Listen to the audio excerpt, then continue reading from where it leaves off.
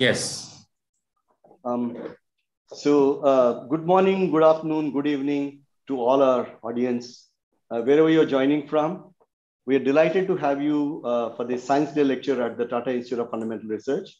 I'm G. Ravindra Kumar, the Secretary of the TIFR Alumni Association. And it's a great pleasure for me and my colleagues to invite you to enjoy this lecture. This event is very important on the calendar of the Institute. It's a Science Day is a celebrated thing across the country. We recall the great achievements of the scientists of the past. And today we are particularly delighted to have a great lecturer with us who will tell us about some very interesting things in a short while. But before that, while welcoming him, I also invite our director, our president, Professor Dipan Ghosh, to say a few words.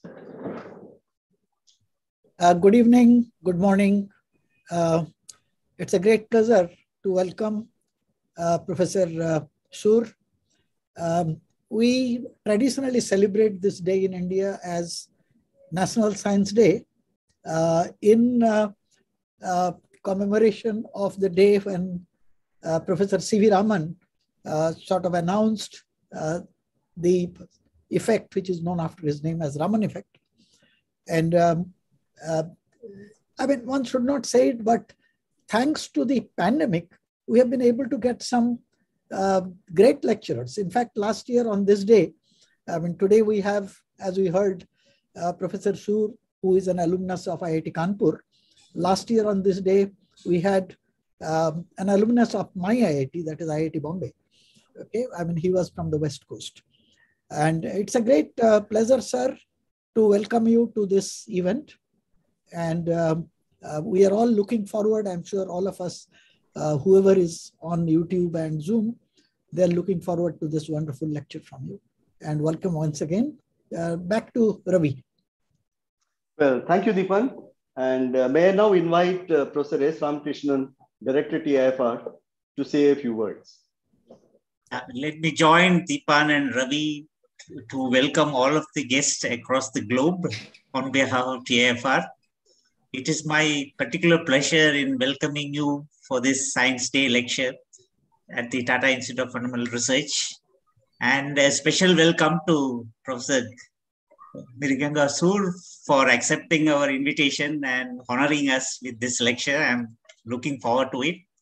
So as has been mentioned before, I think today the Science Day is celebrated across the nation, commemorating the discovery of Raman effect by Sir C.V. Raman.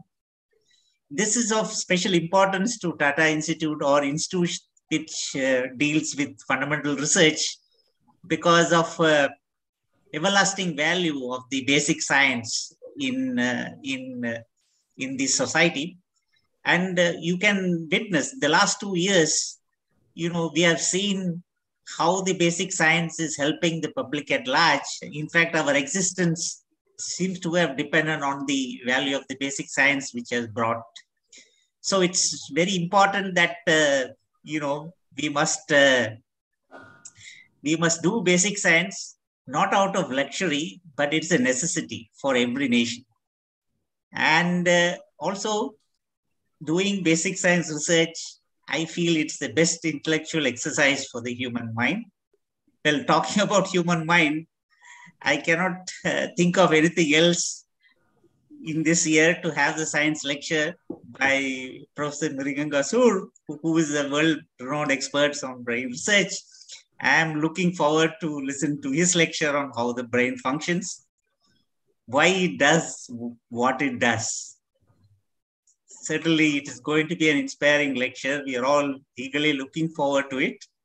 And finally, again, let me welcome all of you, and also a special welcome to Professor Mriganka Sur for giving us this lecture. Thank you. Ravi. Ravi, you are muted. We can't hear you. Ravi, you are muted. Sure. Thank you. Thank you, Professor Ramakrishnan. Yeah. Well, now I'm okay. So thank you, Professor Ramakrishnan. And it's now a great pleasure for me to invite a colleague of mine who knows Professor Sur and his work quite well. And so let me invite Professor Sudipta Maiti of the Department of Chemical Sciences to introduce the speaker and start off the lecture.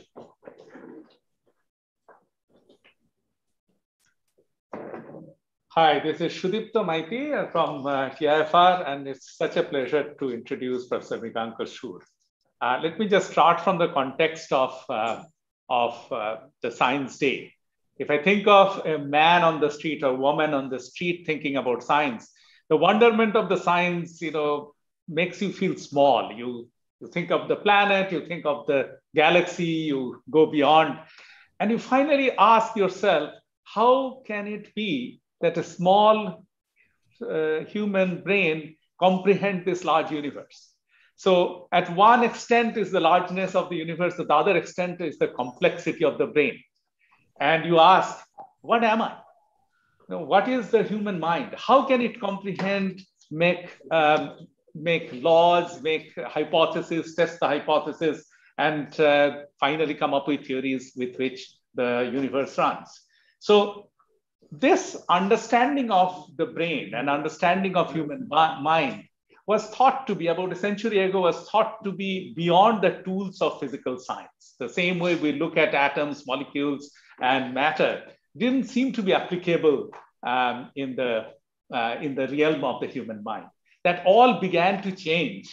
And especially in the last 3 decades or so, there has been extraordinary advancement because of tools of physical sciences have been applied to the brain.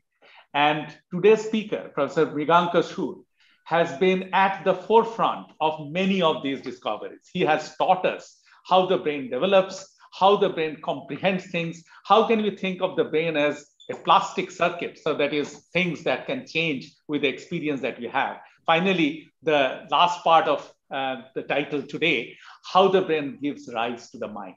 This is something that I bet every person who has thought of science has wondered about. There's a far from solved question, but you'll be astounded how much progress has really been made. And perhaps it needed an engineer to make the progress. He had to make his tools, and Professor Mriganka Sur was an undergraduate in electrical engineering in IIT Kanpur, from which he went to Vanderbilt University, and I suspect that's where his transformation to a brain scientist began to happen. He got his PhD from there. He did a postdoc at Stony Brook, and then quickly was grabbed by Yale University in their faculty. But by that time, this is the middle 80s, his fame was already beginning to spread, and MIT needed somebody young to join their brain and cognitive sciences department, and he joined MIT faculty in 1988. From about a decade later, 1997, he has been heading that department for a long 15 years, and wonderful things have come out, not only from his lab, but from the brain and cognitive sciences department. Since then, he has been part of the Picower Institute for Brain, or another institute within MIT, and has been the Newton Professor of Brain and Cognitive Sciences there at MIT. His awards and recognitions, obviously, you can imagine, is wide. He is a member of all the academies that you can think of, including he's a fellow of the Royal Society, that is, and also the fellow of the World Academy of Sciences, the fellow of several Indian academies of science, and other societies. He has won a large number of prizes. The latest I'll just mention, because it's a very special one. It's the prize from the Kahal Society.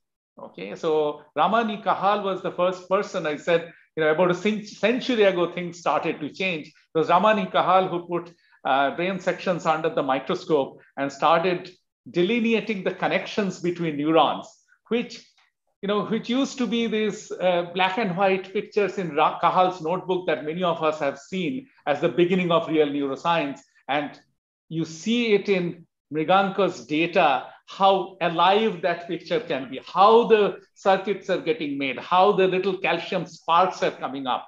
He has done wonderful thing using the most modern tools of microscopy, multiphoton microscopy, and of course, electrophysiological recordings, and showed us exactly how to think about the brain.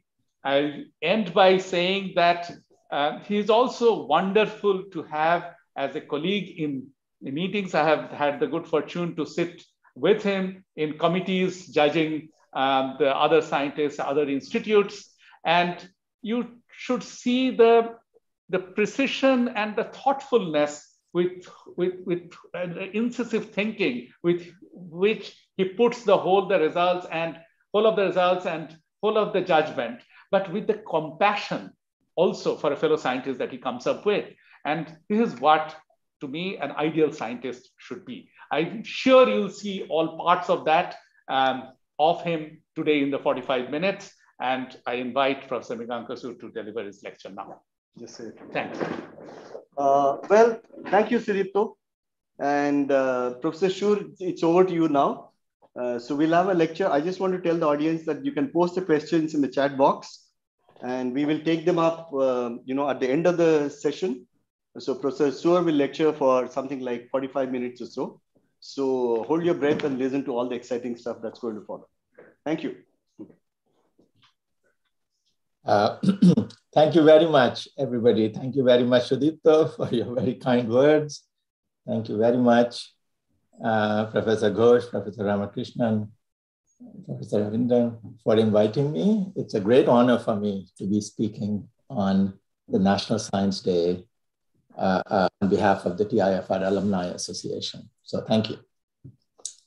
Well, today I'm going to share with you our work and place it in the context of the field of perhaps what some have called perhaps the greatest question of our time, which is, how does the brain work? How does the brain, which is a mass of about 1 kilogram and volume of about 1 liter sitting inside our skull, how does it give rise to the extraordinary capacities of the human mind, up to and including thinking about who we are, where did we come from,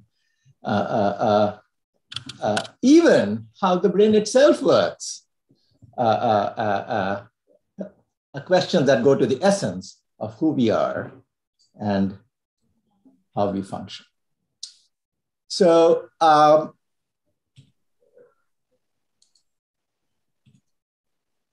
so we have to start with the proposition that the human brain gives rise to the mind. This is not a metaphysical question or issue. The human brain has nearly 80 billion with a B neurons or electrically excitable brain cells. The human brain has an equal number of other non-neuronal cells.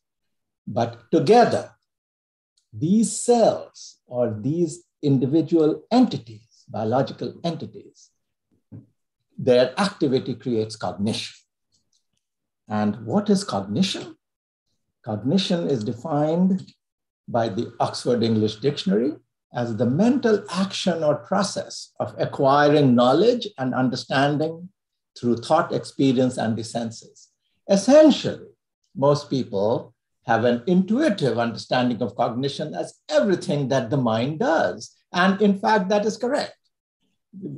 Commonly, cognition refers to mental activity, underlying perceiving or understanding or learning or memory or attention, communication, reasoning, anything that the mind does can be thought of as cognition.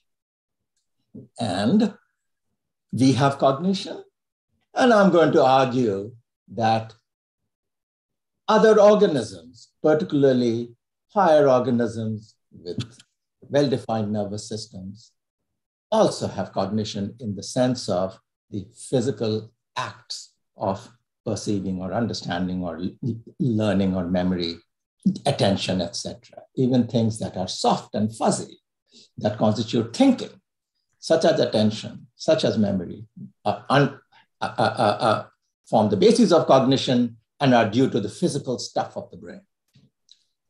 So the brain consists of, importantly, of neurons. What are neurons? Neurons are brain cells they are discrete brain cells. Sudipta mentioned Kahal. Kahal famously drew the structure of brain cells from many different parts of the brain, from many different species. And there is a tremendous universality as well as specificity about brain cells. They may look different, but they share two fundamental commonalities.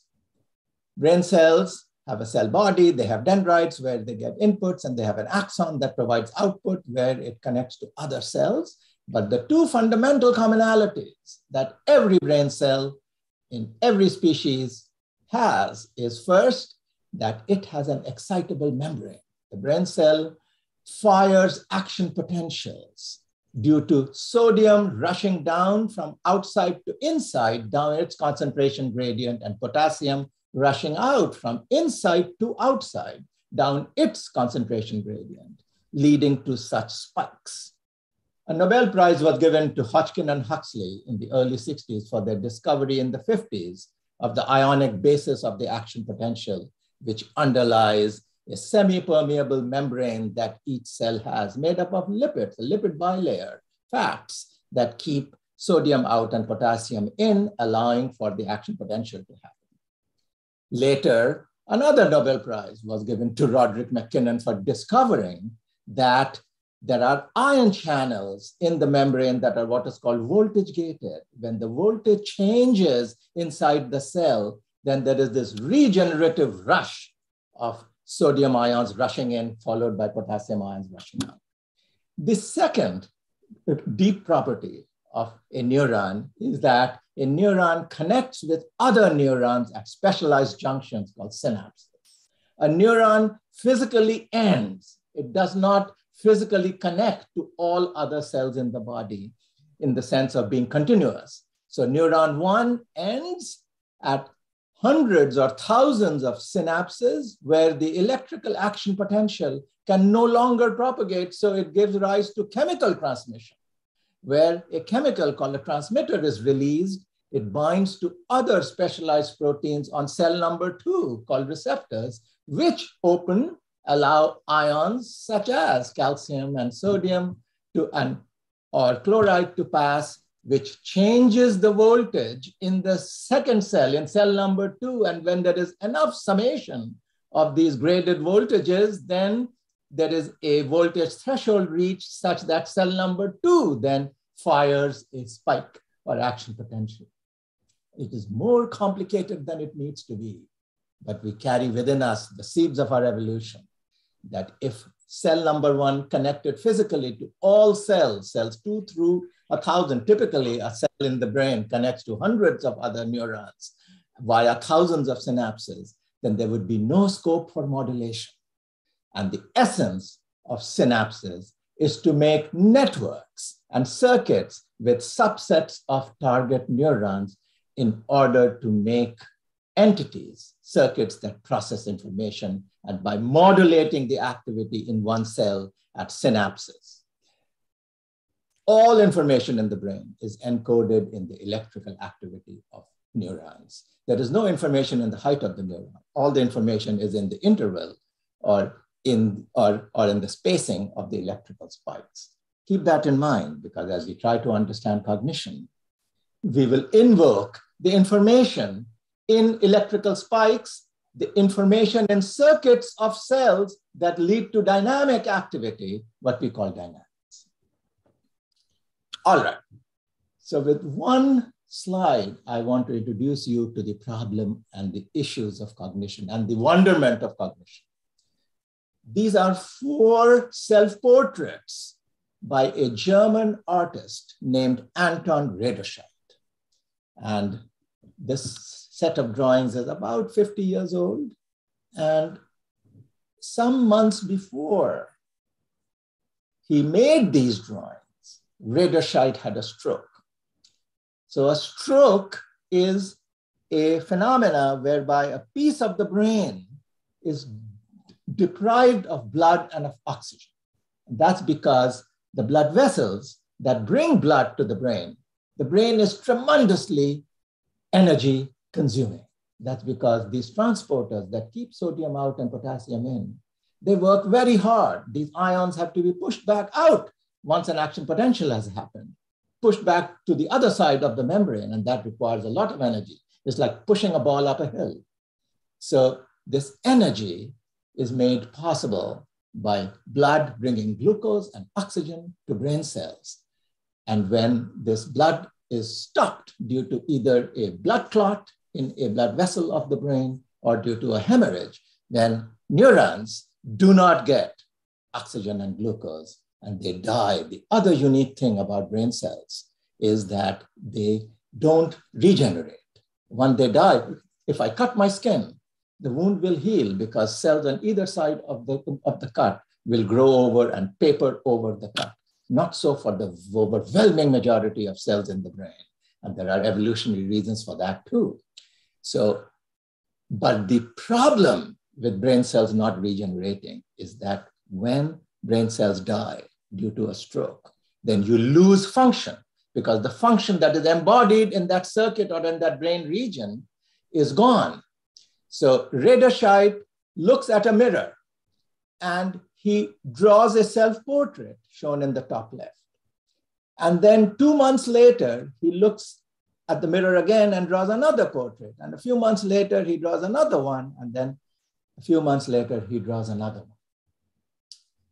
A trained neurologist can take one look at this portrait and tell you where his stroke was. But I'll tell you where it was. It was in this right parietal cortex, meaning in the middle of the brain, middle of the cerebral cortex, and on the right side. And we know that because we know that is a brain region that is involved in spatial attention, paying attention to objects on the other side of the world, meaning each side of the brain deals with the other side of the world. The right side of the brain deals with the left side of the world. Anything on the left side of visual space is seen on the right side of the brain through complex intercrossing pathways from the eye to the brain.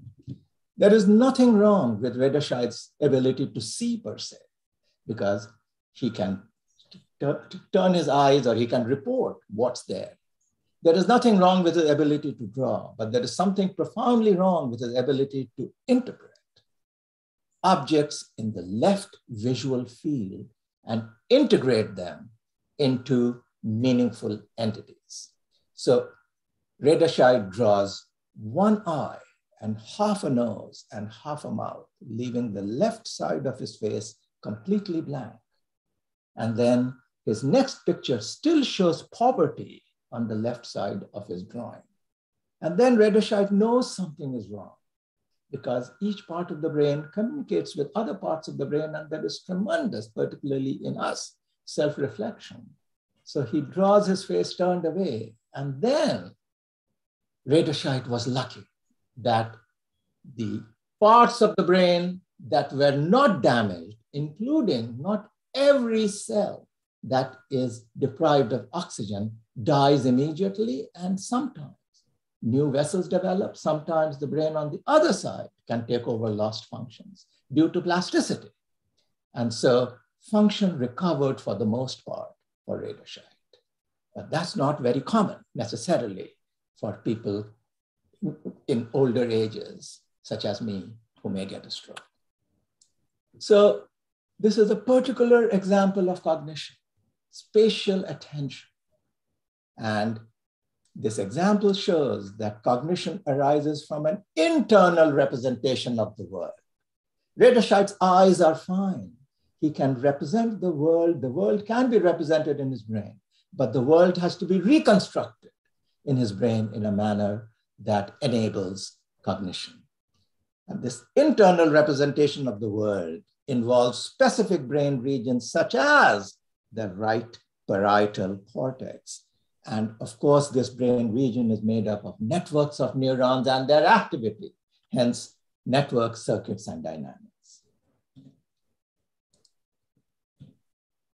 So Sudipto referred to technologies that have begun to transform our understanding of the brain. How might we understand phenomena such as Rederscheit, even in the human brain?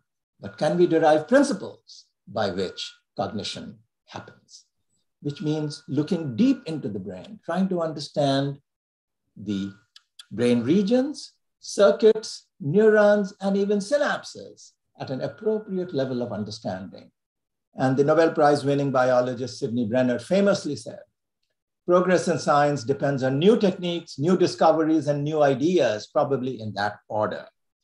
And so indeed, new technologies are transforming neuroscience and cognitive science. And these technologies span many levels of many orders of scale, from functional magnetic resonance imaging and positron emission tomography at the scale of millimeters to recording the activity, even in humans, but certainly in animals and animal models of disease, recording the activity via recording the electrical activity via electrodes or via optical methods, going down into the level of single neurons, single synapses, and even single molecules inside synapses, over 5 orders of magnitude. Tools are being developed that enable us to look at unprecedented detail into the brain. When we ask my lab, studies about 3 or 4 orders of a spatial scale using multiple tools that we have either developed or have adapted. And indeed, new technologies combined with new questions that are always revealed lead to new ideas about how the brain works and how to give rise to cognition. Today, I'll be talking at the mesoscale level, at the level of single neurons and circuits that they form in trying to understand the elements of cognition. So our work and the work of a significant subset of the field deals with visual cognition.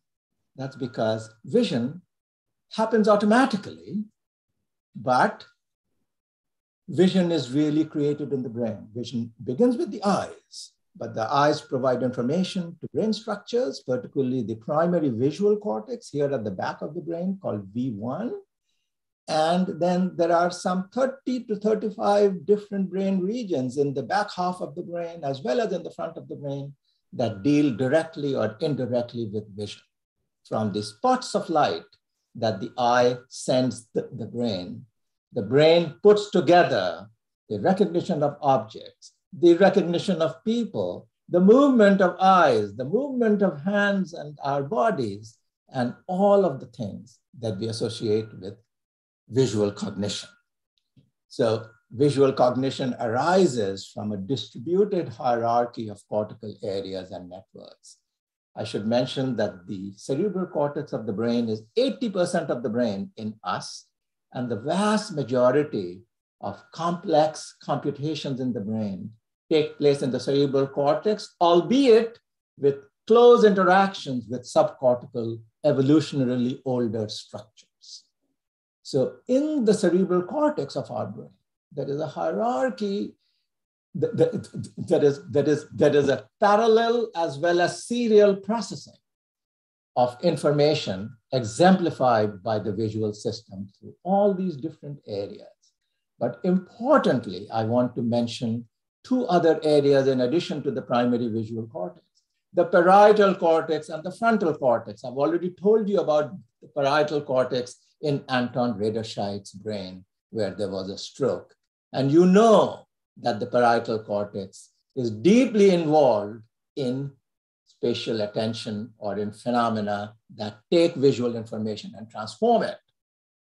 But in addition to the visual or the primary visual cortex and the parietal cortex, there are regions in the frontal cortex of the brain, in the front of the brain, that are also involved with visual and vision-mediated processing, such as moving the eyes or moving the hands to locations where we want to pick up something or attend to. And so today I'm going to talk about 3 components of cognition in the next 30 or so minutes. Visual cognition engages attention. I've already mentioned a little bit about that. Attention is an internal state where of all the things we could see we only see some, or all the things that are happening around us, we only deal with some. Attention is a crucial mechanism for shaping and filtering information. We cannot pay equal energy or equal computations on everything. Attention is absolutely essential to cognition. I'll tell you about working memory.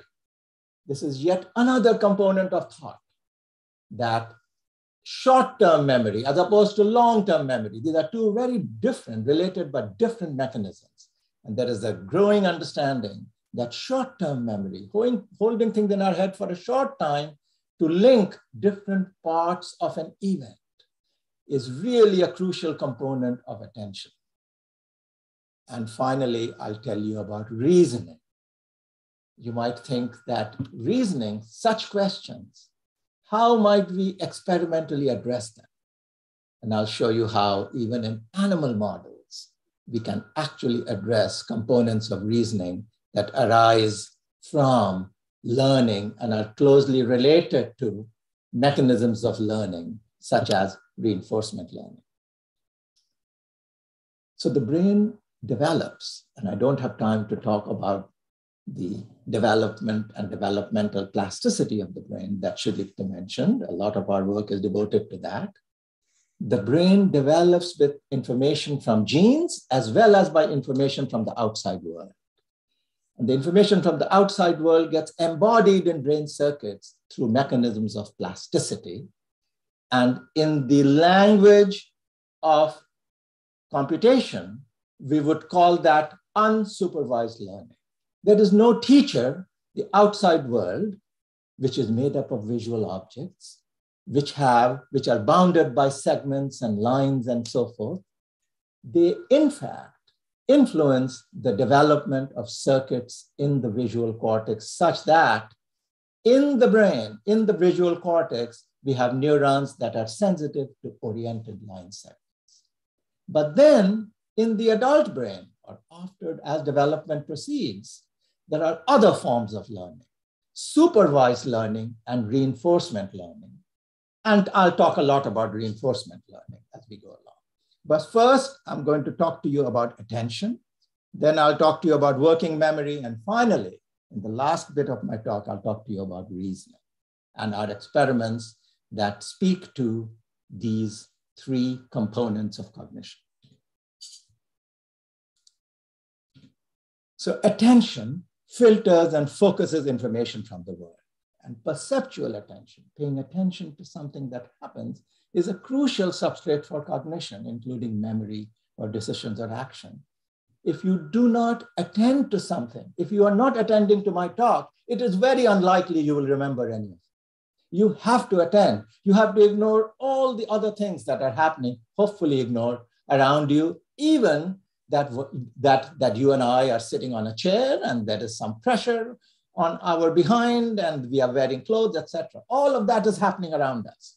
But we have to attend in order to remember, and attention leads to decisions, which leads to action. So already you can see how core a feature of cognition attention is. Disruption of cognition reveals the brain's attention networks. And the parietal cortex is a locus of attention, not only in Anton Raderscheid, but in many other people, because the right parietal cortex is unfortunately an important locus of stroke, because there are many blood vessels that come up through the middle cerebral artery and they get finer and finer. And it is not an uncommon locus of blockade of the blood vessels. Hence, this region gets devoid of blood and hence of oxygen during a stroke. And in these patients with a stroke on the right side, if you ask them to draw a watch, they draw only one side of the watch. They ignore the other side. It's an astonishing thing. You ask them to draw a house, they only draw half a house, half this flower. It's not that they cannot see, they ignore it. They do not attend to that side. Hence the parietal cortex, we know from such quote unquote lesion studies, is a locus of attention. how are internal states such as attention created in the brain? To ask this question, I'm going to take you, to answer this question, I'm going to take you into a deep dive. You cannot study questions at the level of neurons and circuits, even at the level of synapses, particularly at the level of synapses in the human brain. We just don't have access. We need animal models. You can do some things in the human brain, such as functional imaging, but that doesn't tell you in a satisfactory way, to my mind, how do the elements of cognition, how do the brain networks and circuits and their dynamics work? For that, we need to record the activity, the electrical activity of not only one cell, but large numbers of cells, and relate them to each other and use computational principles to derive what information do they contain, what information are they transmitting to other parts of the brain, and how might this information be interpreted. So my lab has studied different animal species. And over the years, macaque monkeys, more recently marmosets. We have studied an animal called a ferret, which is a carnivore. But for the last 15 or so years, we have focused on mice. And why mice? Well, mice diverged from humans about 100 million years ago. But first, they have all the brain regions that characterize the human brain, at least conceptually. So a mouse is not a small human by any means. If you look at the human brain and you blow up the mouse brain, which by the way is 1,000th the volume of a human brain. So a human brain, I told you, has 80 billion neurons, and a mouse brain has about 50 to 55 million neurons, an adult mouse. But first, the visual cortex shown in blue, the motor cortex shown in red, the parietal cortex shown in green, and the frontal cortex also exist in mice, albeit in much altered proportions. The parietal and frontal cortex are much smaller, nonetheless, anatomically, and to some extent functionally. At a fundamental level, one can ask and answer questions about the function of these so-called higher order areas, even in the mouse brain. The second reason to study mice is that mice are wonderful genetic models, in the sense that to use very advanced tools, such as multiphoton imaging, we need to convert the electrical activity of neurons into signals that can be measured with light.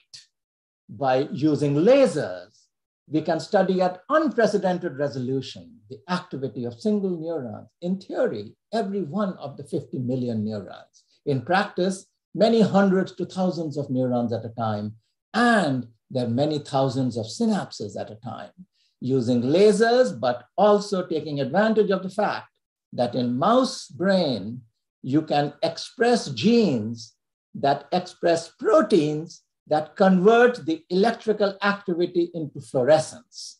And that change in fluorescence with every spike can be read out by multiphoton technologies that can scan the brain at high resolution. So this allows unprecedented measurements. So we can take mice and we can study attention. And I'm going to show you a mouse shown here, and the kinds of behavior that we train the mice on, because our goal is to make the mouse attend or not attend, force it to not attend, and ask what changed? What happens in the brain when a mouse does this, but not that? And we can do this by training a mouse. So my students and postdocs who work on these projects are like circus trainers. Just like if you have been to a circus, you can see, or if you have a dog or a cat. Not a cat is very difficult to train, but a dog can be trained to do many different things by rewarding the actions that you wish for the animal to do. This is called reinforcement learning. So through reinforcement learning, we can train a mouse to look at a screen, and when there are horizontal bars, say moving up or down, we can say, now you should lick. this is a stimulus that will bring you a reward. When there are vertical bars that are moving left and right, we say, you must not lick. And not only must you not lick, if you do lick, we will punish you with a little drop of quinine. And so the mouse's task is to tell us it is seeing a horizontal set of gratings by licking. That's called a hit. It gets a reward. When there is a vertical gratings, it should not lick, and that's called a correct reject. And the mistakes happen when the mouse licks when it shouldn't, meaning that it licks to the non-target, that's called a false alarm, or when it doesn't lick to a target, and that's called a miss. And this is a well-defined 2x2 matrix of behavioral contingencies, and we can derive D primes, which is what is the mouse's decision boundary in terms of, and we can make these gratings brighter or with more contrast or less contrast, and we can actually play with the mouse's visual cognition or try to understand mechanisms of cognition through these behavioral measures. Today, I'm just going to show you the basic behavior and use it to probe attention. So the mouse gets a cue, then a stimulus will come on, and then this lick spout will go forward as soon as the stimulus goes off. And the mouse has been trained to respond to the target stimulus, horizontal bars with licks, or to withhold licking when the stimulus is vertical. So here, I hope you can see the mouse. I hope you can see the lick spout. That is a screen at the back. There will be gratings on the screen. And then when the grating goes off, this lick spout will come forward, and you'll be able to see the mouse's tongue come out and lick for a target, or not lick the reward when it's a non-target. Okay, so here's the mouse twitching, and then here is the target grating, and then the mouse licks when this lick spout comes forward. Okay, and now you will see the non-target grating, and the mouse does not lick, and so forth. Okay, now, and the mouse licks again for this target, and that's a hit. All right, we can play a game with this mouse. We can say, we will show you the stimulus, the target or the non-target stimulus, but we will not bring the lick spout forward. So now we have two conditions: an engaged condition where the mouse is doing this task and is able to lick because we bring the lick spout forward, or the passive condition when we do not bring the lick spout forward. And so the mouse knows that even if I see a target grating, these people are fooling with me. They will not give me a reward because the lick spout is not coming forward for this entire block of trials, these 20, 30, 40 trials. I should switch off, because why spend energy in this game in which I'm not going to get a reward? And so indeed, the mouse switches off. And we know that the mouse has switched off because we can monitor the mouse's pupil, the eye. We can put a small laser on the eye and image the pupil. And when we attend, when you and I attend, when a mouse attends, our pupils slightly dilate. And we know that during these passive trials, the mouse is not engaged because its pupil is not dilated. And of course, the animal cannot lick, and the animal's decision boundary is not measurable because it is not making any decisions at all. So during all this, then, we can measure the activity of the brain using lasers and 2-photon imaging. And that's what a 2-photon setup looks like. We express this calcium indicator called GCAM in neurons of the brain, particularly in visual cortex and the parietal cortex in this experiment. And we scan this region while the mouse is doing the task, either with a set of engaged trials or a set of passive trials. And we can ask, what do these neurons do? And these neurons are flashing. Every flash is a spike. And we can scan this at several tens of hertz in order to measure these very fast electrical spikes, now measured as calcium spikes in each of these neurons, hundreds of neurons. And what do we find? what we find is that in the primary visual cortex, which is at the back of the brain, which gets input from the eyes through the visual thalamus, there are neurons that like either horizontal bars or vertical bars. And here is a neuron that likes a set of vertical bars, which is shown here in red, that like a set of horizontal bars. I apologize. The horizontal bars are the target, and I have outlined them in red. And when the horizontal bars come on, shown in red, this neuron fires this big calcium burst. This neuron's activity doesn't depend on whether the mouse is engaged or is passive, whether the mouse is getting a reward or not getting a reward. When the visual stimulus comes on, neurons in the visual cortex are activated if they respond to horizontal gratings. Other neurons that respond to vertical gratings will be activated regardless of what the mouse's task is or what its behavior is or what it has learned to do.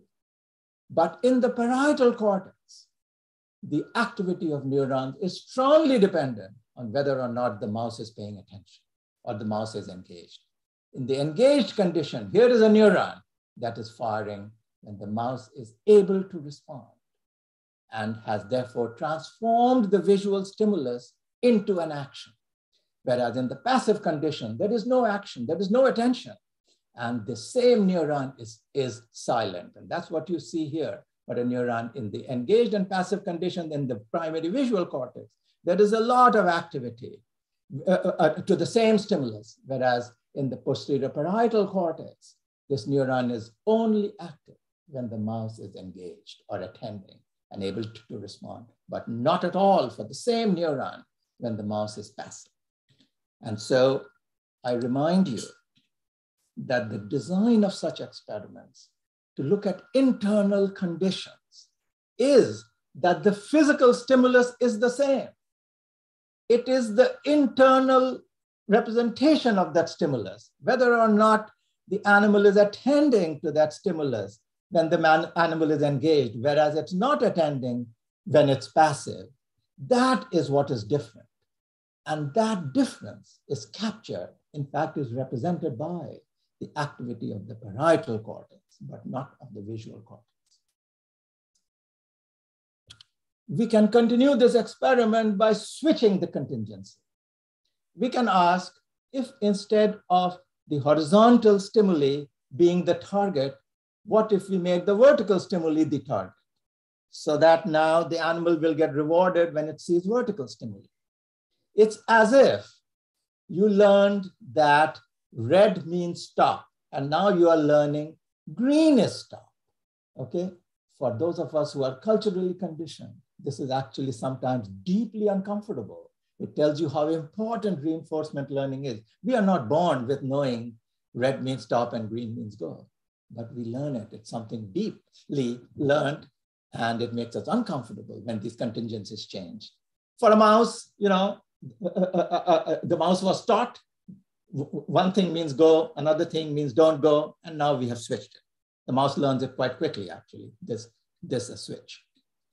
And we know that it learns it because the decision boundary flips over to now being sensitive to the vertical gradient. That's what the D prime says. What happens to the neurons? In the visual cortex, a neuron that responds to horizontal bars continues to respond to horizontal bars even though the contingency of the reinforcement has now been switched. Now we are rewarding vertical bars. But this neuron continues to do, and we know it's the same neuron over weeks of training. That's the other amazing thing about working with mice and working with genetically engineered calcium indicators in identified neurons. We can record from the same neuron over days and weeks. And the same neuron continues to respond to its original stimulus because that's what it has created from its visual inputs as its window on the world. It is not a function of animals' learning or behavior. But in the parietal cortex, a neuron that used to respond to horizontal gratings because that was reward inducing, now flips. The same neuron now begins to respond to the vertical grating. And so what does this tell us? It tells us that neurons in the primary visual cortex at the back of the brain reflect the sensory stimulus, whereas neurons in the parietal cortex, one stage higher in the hierarchy from vision to action, these neurons respond to the rewarded stimulus, and they are responsible for transforming vision to action. And it also tells us, as a core physical substrate of this deeply mystical thing called attention, that we cannot see, that we cannot touch. But what is attention? At least one important component of attention, that it reflects action selection. It reflects the transformation of horizontal visual stimuli into a now lick command that goes to the motor cortex, which then initiates licking. And the act of this transformation is what attention may be defined as empirically. We can derive machine learning, we can use machine learning algorithms to ask, what is the nature of information represented in the population of parietal cortex neurons? We can build support vector machine algorithms to ask, if you have a population of parietal cortex or primary visual cortex neurons, if somebody is looking at it, how can they tell what is being encoded? So these are called decoders. And you have a population of neurons, they have one set of dynamics, one set of activity or another. Can you draw a hyperplane through these two sets of activities such that something downstream, the motor cortex downstream or the frontal cortex downstream of parietal cortex can say, I have received the signal to lick, okay? Remember, there is no experimenter sitting in the brain. One part of the brain has to interpret the activity of another through principled means. And decoders are, we presume, one such statistical means of reading out the activity that one brain region provides to another. So we can use time-resolved decoding analysis using support vector machine hyperplanes to distinguish what we call stationary from dynamic coding. So here's a set of neurons. We record them at one point and we decode them. We record them at another point, we decode them at the same time. We record them at another point and we decode them. And posterior parietal cortex provide a very good indicator of now lick or now don't lick. And the black traces are training and testing a different decoder at each time step. But if you build a decoder if you record the set of activities at one time, and you ask how long, how stable is this set of activity over the duration of the trial?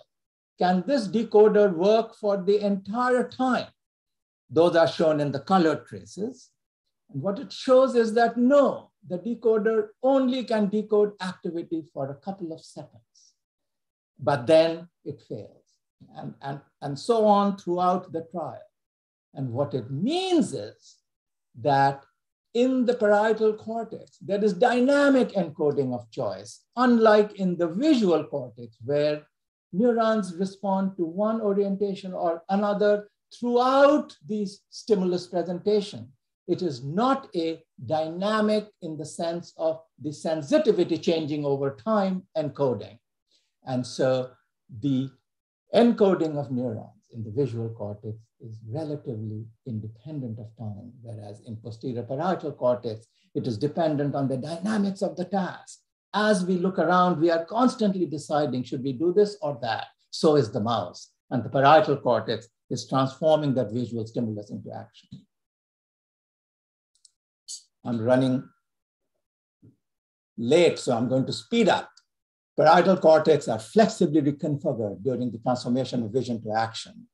And what this tells us is that learning, the act of learning the visual discrimination and the computation, the representation of that learned behavior in the population of neurons are embodied in the same parietal neurons. This is an amazing thing about the brain. In your computer, your memory and your processor are two different things. It's called a von Neumann architecture. And a lot of time and effort is spent in moving things in and out from memory to processor and back. Not so in the brain. In the brain, memory and computation are in the same neurons. It makes for amazingly efficient processing. It gives rise to challenges. How stable is the computation? How can stable computation be performed? Very quickly, I'll tell you about working memory and how it illustrates dynamics of cognition in circuits. So it's the same task, except that now we have added a delay between the stimulus and the action or the choice. So you'll see here that now that is the go stimulus and there is a delay. Nothing is happening for 6 seconds in this case. And then the lick spout comes forward and the animal licks. So the animal has to hold in memory during these 3 or 6 seconds what it should do.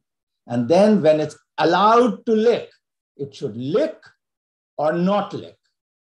And this we can study what is the mechanism in the mind of working memory by asking what are the neuronal activities during this delay period? What does it mean to hold something in memory? And now we can record from the primary visual cortex and from the parietal cortex, but also from this motor cortex that is executing this action, this vision initiated, visual discrimination-based action of licking or not licking.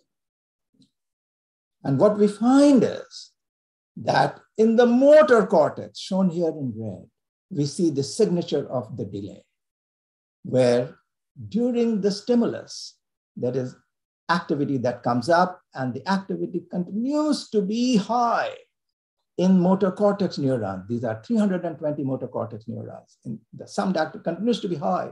That is the internal representation of time, the activity during a delay. And I remind you that during the delay period, there is nothing in front of the animal. The stimulus used to exist and now it's gone. And the reward spout will come forward, but not yet. There is nothing in front of the animal. Yet there is activity in the motor cortex as representing an internal state of working memory. So this is another way in which we study internal states by forcing the stimulus to be either the same as in the case of attention or no stimulus at all, just holding the memory in mind. How might we analyze these kinds of data? How does the population activity in visual, parietal, motor cortex encode task components? So now the brain has billions of neurons. And this leads to a very high dimensional space. You can imagine if there are 3 neurons, these 3 neurons are firing at different times, it leads to a trajectory in 3-dimensional space. If you have hundreds of neurons, there are hundreds of dimensional spaces, high dimension. We need to boil them down into principal components, and we can derive trajectories. These are ideas derived from control theory in the reduced dimensional space. When we do that in the primary visual cortex, we can show that the principal components of these neurons are stimulus driven, shown in blue. When the stimulus comes on, these neurons, one set of neurons responds to vertical gratings, another set of neurons responds to horizontal gratings, and during the delay and during the licking time or response time, they all come back to baseline. There is no more information than about the stimulus in these neurons. But in the motor cortex, we see something amazing and remarkable. We see that during the stimulus itself, shown in blue, the activity rises. Then it goes into an attractor basin where the activity sits. And then these sets of neurons or other sets of neurons, the other principal component, makes the action possible by being active during the licking. And this happens due to a specific set of circuits in the motor cortex that I'm not going to go into, but motor cortex activity reflects working memory and the behavioral response. And how does this happen? What is this working memory? And by other experiments, we have shown, but you can see right here, that this working memory is the motor plan. It is not the memory of the stimulus, but of the meaning of the stimulus. That during the stimulus itself, visual cortex is responding, shown in blue. The parietal cortex is responding, shown in green, as I showed you a little while ago. But the motor cortex also begins to respond. The parietal cortex has already converted vision to action, but it is not moving anything. It is sending its signals to the motor cortex. And the motor cortex has to create a plan, hold it, and execute it when the lick spout comes forward so that the animal can lick. So that this memory is the memory of the motor plan. And so the activity in motor cortex builds during the stimulus and reflects rapid dynamic motor planning for action in the world. What have we learned so far? We have learned that brain networks are flexible and reconfigurable, enabling cognitive states such as attention and cognitive functions such as learning, decisions, and action selection. Whereas neural dynamics in brain networks such as the frontal cortex enable functions such as working memory and action planning. And flexible architectures configured by learning likely underlie some of the highest attributes of the human mind, such as imagination and creativity. How much time do I have? Do I have 5 more minutes? Because then I can tell you about reasoning, or I can just stop here. No, I think go ahead, please. It's really Is that okay? Sorry about sure. that. Sure. All right. Now, there's been a lot of talk about what aspects of cognition are really capturable in computers. Can computers really do cognition? Can computers think? And in the early 70s, in the days of old-fashioned AI, where AI was thought to be achievable by symbolic representations alone, a philosopher named Hubert Dreyfus wrote a book called What Computers Can't Do. And he said, computers will never be able to do symbolic manipulations that the human brain does as it learns language or as it does the highest levels of cognition. And then 20 years later, the field of machine learning, or at least artificial intelligence, moved into connectionist models, moving away from symbolic representations alone. And Dreyfus reissued that same book, but with a different introduction called What Computers Still Can't Do. So that's one way for us scientists to get 2 publications from one. And indeed, Dreyfus has a point that there are deep aspects of the human mind, such as thinking, though we have tried to whittle away at thought by asking questions about attention and memory, which are also immaterial things, yet have material bases. But phenomena like understanding, would a computer really understand? Can a computer really think in the way that we think we do? And there has been some progress in one subset of this question. This is a big question that speaks to reasoning, that to my mind suggests if there are laws that we can understand, laws of cognition, it is very likely that a computer, a general purpose computer, may be able to implement it. And I'll give you a flavor of this in the last 5 minutes, and I apologize for going over. How should we think about reasoning in even and humble an animal as a mouse? Does the mouse brain have signatures of reasoning defined as actions to optimize behavior? And I submit the mouse reasons. Why do I think so?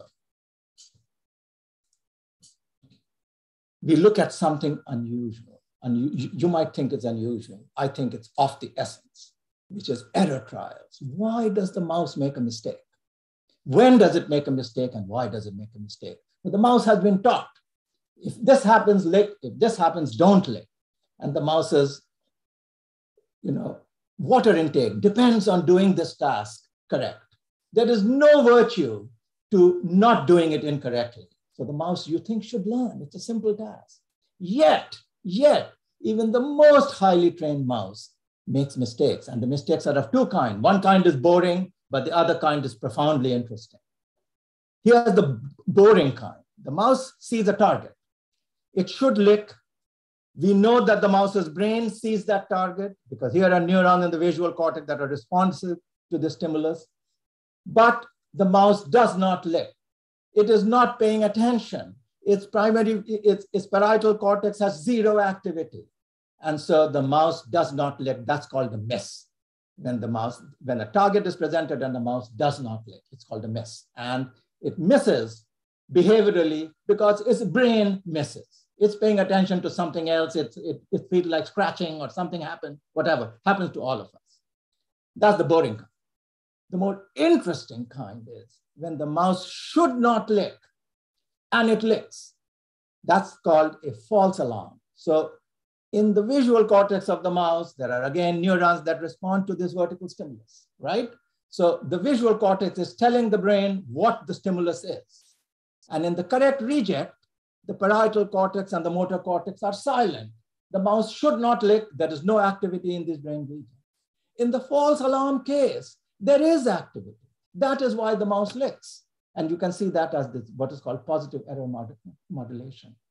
Why should the mouse lick when its brain is telling it is the wrong stimulus?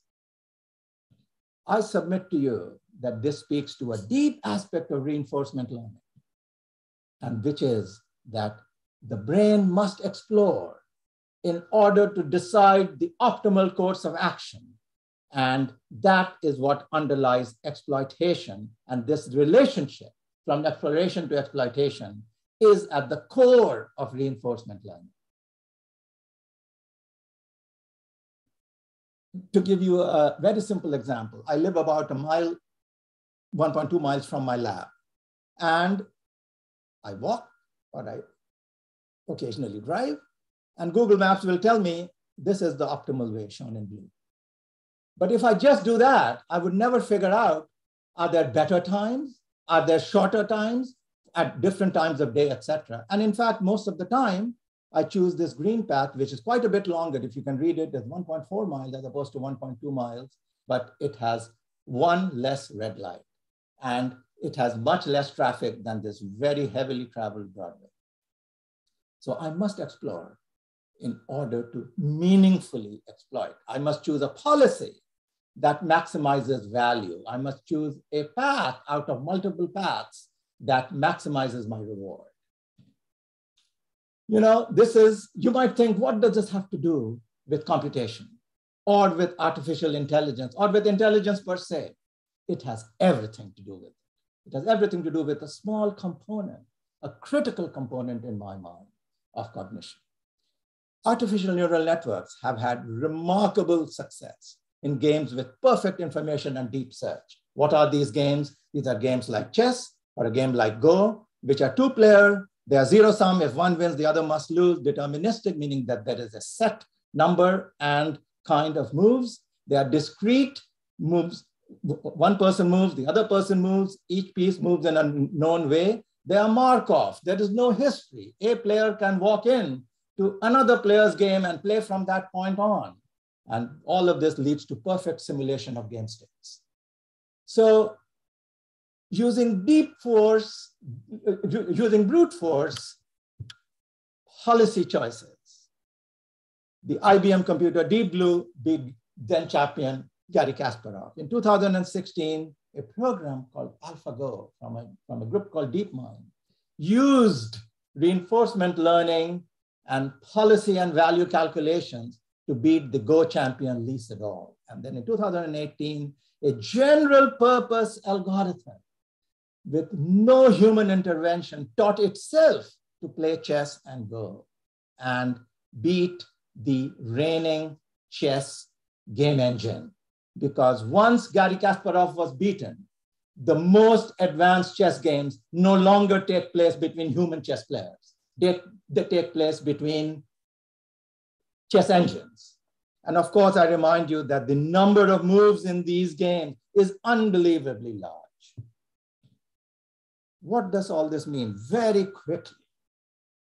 In the first program that was built by the DeepMind group, they took human games and used the human games to teach, and by human curating, taught a reinforcement learning algorithms to derive policy and hence value using Monte Carlo searches through the space of moves. Later, they did away with the human stuff and taught the Go program to do self-play by teaching them the rules of each move and what constitutes winning and losing. And then the general reinforcement algorithm that taught itself through zillions of moves to play without any human intervention, by just being told, this is how pieces move and this is what it means to win or lose. And this program called AlphaZero beat the current top chess engine, which had this ELO rating of 3,000. I remind you that Magnus Carlsen has a ELO rating of 2882 and Vishwanath Anand has ELO rating of 2700, and Ramesh Babu Pragyananda, who just beat Magnus, has a ELO rating of 2600. So these are way above those ELO ratings. Now, when this program was built, Vishwanathan Anand had this in a comment. This, of course, the program taught itself. There was no human intervention except for this is how the pieces are moving. But the critical driver of the engine was logical ways, was principled ways to determine policy and value. And Vishwanath Anand said it feels annoying that it would learn the rules of chess quickly.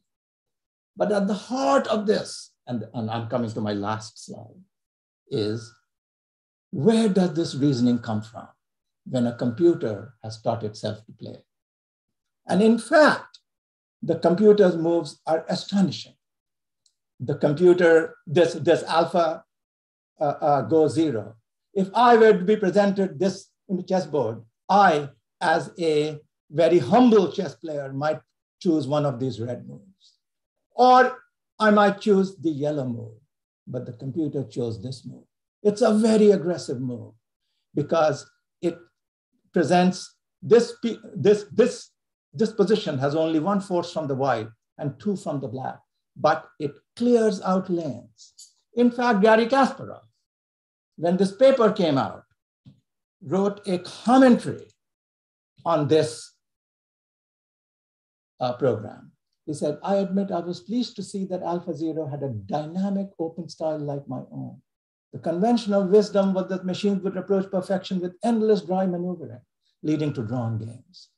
But in my observation, AlphaZero prioritizes piece activity over material, preferring positions that to my eye looked risky and aggressive. AlphaZero is this program that taught itself from scratch, no human intervention except for the determining the algorithms for policy and value.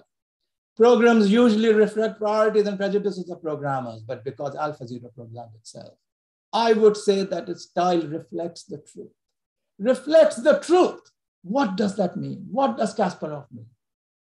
Where does the logic that enables a general purpose computer with Turing architecture, with von Neumann separation of memory and processor, with Boolean logic, none of this has anything in common with the human brain. Nonetheless, it figures out the rules of logic and of the game that not only beats humans, but the most advanced machines. It must be, at least I submit, that this logic that this machine figured out, which is similar to the logic of the human mind, is actually the logic of the universe. So when we have such logic, we can ask, what is it that machines can capture? And there has been a lot of discussion. I don't have time to get into what Turing said, who did say that if a machine passes the Turing test, it can be thought to be intelligent. And Searle said, no, that is not understanding. The history of science is a progressive retreat of the centrality of human beings, from being the center of the universe to being the center of life on Earth to now being the center of cognition. But the history of technology is also a history of enormous human ingenuity, where if we decipher the laws of nature, we can build machines that can take advantage of the laws and exceed nature. It is possible that for subsets of cognition, such as reasoning, such achievements would be possible. And so I'll leave you with the idea, technology brings opportunities and challenges, but I hope that its gains would be equitably applied and distributed. And I wish to acknowledge the many people in my lab who contributed to the work that I described, at least from my own lab. Thank you. I apologize for going over. I got carried away. Sorry about that.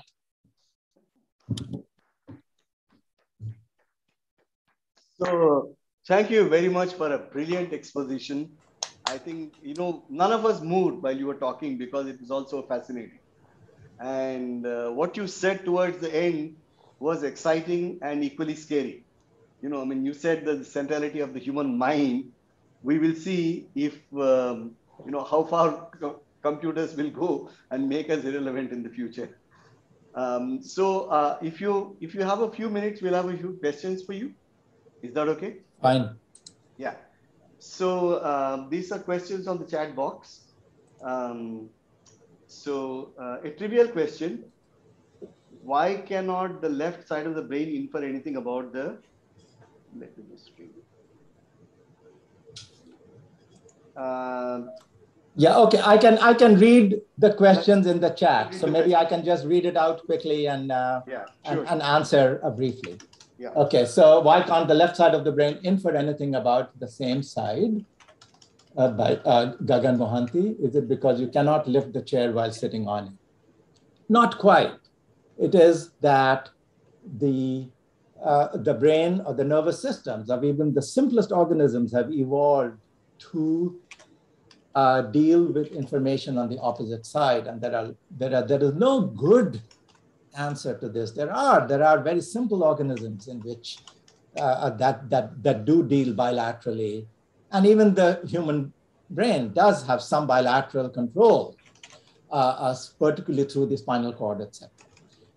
The lens inverts light rays across left and right, also across top and bottom.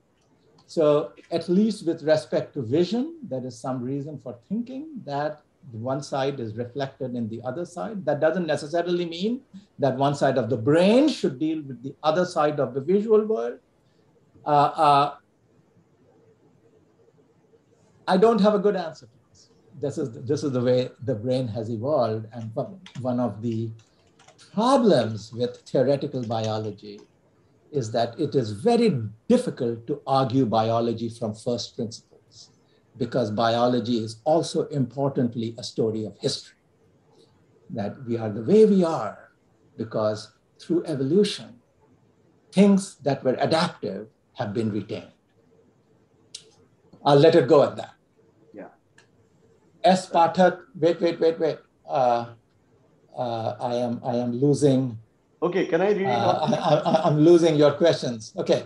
So the intent. Let me answer very quickly because I need to leave in about 5 minutes. Okay. Sure. The intensity of the response seems to be different in the engaged and passive states in the V1 neurons. Do we know why?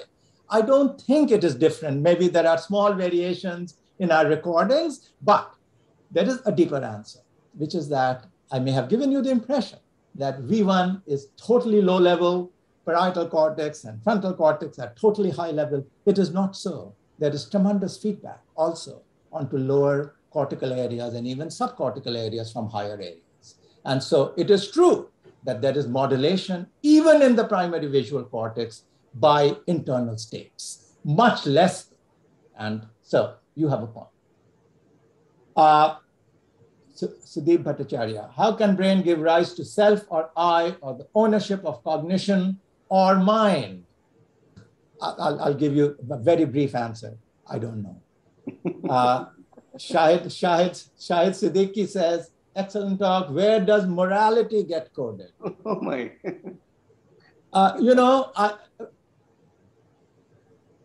I should say I don't know, but I will say that in fact, there are regions of the human mind that have been studied with functional magnetic resonance imaging that speak to what is called theory of mind, or how do we think about other people.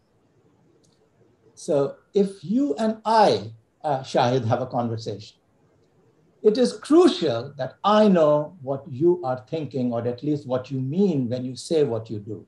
And for you to understand me, you have to have some idea of my mind. So this is called theory of mind. And there has been some important philosophical writings that say theory of mind, the ability to put oneself in another person's position, is at the core of morality.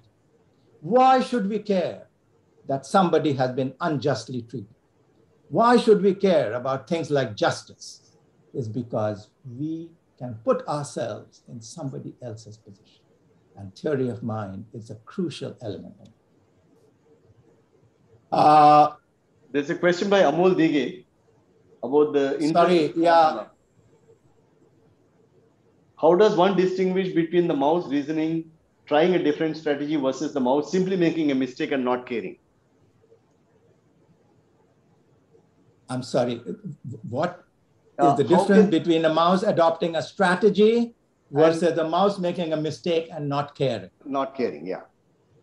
Absolutely. We do not have access to the mind of the mouse. What we have access is to the brain of the mouse. And from the brain of the mouse, we decipher what is the mind of the mouse. That is the point of neuroscience and of cognitive neuroscience. So we cannot tell you what is the mouse, whether the mouse doesn't care. But we have to assume that the mouse deeply cares about the consequences of its actions. Otherwise, why bother? So the mouse is geared towards getting its water reward. The mouse's life depends on it, because the way you train, the way you train a circus animal is to deprive it of something that it wants. And then you give it that reward through the action that you want it to perform. Okay? So the mouse deeply values this reward, the water reward that it gets, because it's been deprived of water. So it values that water reward because it values its life. So the drive to life, the drive for reward is a very deep drive.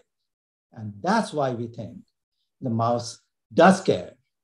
And hence, when it does things that seemingly go against its own self-interest in the immediate near term, we think it's actually a self-interest in the long term, because unless you explore, unless you try something else, you will never explore. And if you don't explore, you will never figure out all the contingencies of the world you are in or the game you are playing. That's the point. Okay. I guess you have to go. So sorry that we kept you for so long. But would you like to take some more, or are you okay? I can. Yeah.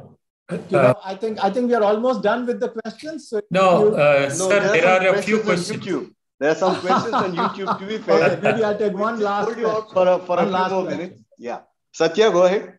Yeah. So there is a question, doesn't one eye has enough visual range that would include both the complete model and to see it as a complete image, though one functional part of the brain? So one eye doing the entire cognition. One eye. People with one eye. Yes. Each eye captures information about a very large part of the visual scene and provides information to both sides of the brain. It is not that one eye provides information only about half the visual world. That's not how it works. Each eye provides information about both halves, but not fully the other half. You can close one eye and you can map your visual. Sure. You can see that. Yeah. So each eye provides information to the information processing machinery to both sides of the brain. Okay, Satya, quickly, one more. But the two eyes enable us to see in depth and to get additional information, because to see in depth, what is called binocular vision, you need the slight offset of the laterally displaced eyes and the subtle difference, a few minutes, seconds of arc, visual arc, that each object in space subtends on the two eyes. Astonishingly, the brain is sensitive to that and derives information about depth. That is not possible to do with one eye alone. With one eye, yeah. But it's a subtle point. Yeah. Okay. Okay, sorry. The second question, suppose there is a benign tumor on the right or left parietal cortex and affects left or right side of the body. Can the other part of the brain take over at some time, like the painter's example? Sometimes, but a tumor is a very bad thing. You know, brain tumors are usually very serious things. You know,